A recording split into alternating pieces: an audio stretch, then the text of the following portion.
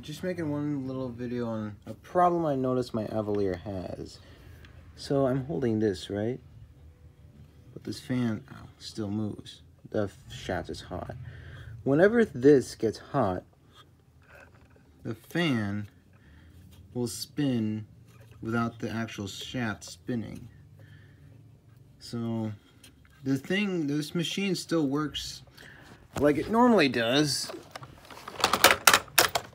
but I assume that fan is that's gonna have to be a repair to be done. I'm assuming it just has to be tightened, which I'm gonna try and tighten it.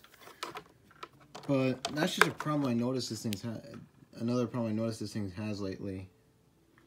I was using it at my grandma's, so the shaft got really hot because I was using it for an extended period of time.